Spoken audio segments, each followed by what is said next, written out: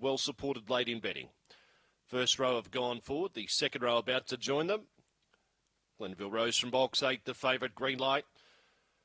Lure's on its way. We're ready for action here. Race 5, Mt-Gambier, set, racing. Gold Rocks began well the inside. Favourite was a little slow out, Glenville Rose, but now starts to muster.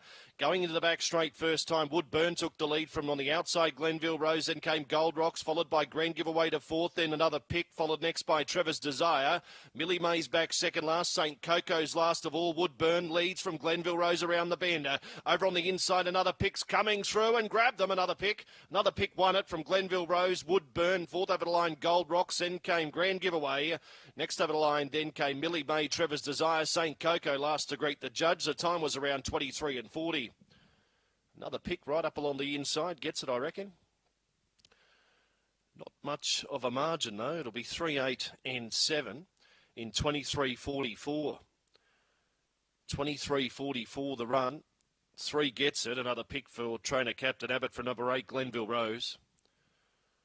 7 is third, Woodburn for Lewis Green. And officially fourth will go to 1, Gold Rocks. 3, 8, 7 and 1 here after the running of race 5. So 3, 8, 7 and 1, the numbers here.